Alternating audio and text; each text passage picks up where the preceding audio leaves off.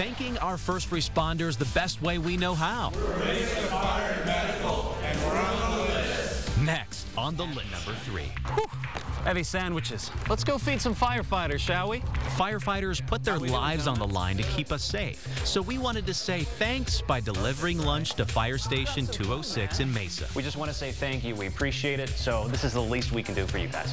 I also wanted to know why firefighters do what they do. You want to do something for your community, want to do something for your family. And on this 12th anniversary of September 11th, we say thanks to all the firefighters and first responders out there.